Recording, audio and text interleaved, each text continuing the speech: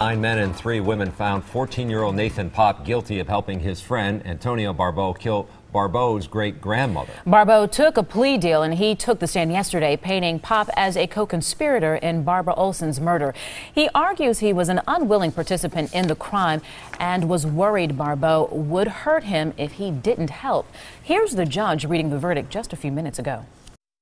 We, the jury, find the defendant, Nathan J. Paape, guilty of first-degree intentional homicide as party to a crime, as charged in the information. It was a particularly gruesome murder. The 78-year-old grandmother was killed with a hammer and a hatchet. We'll talk with a legal expert about the details behind this case live at 4.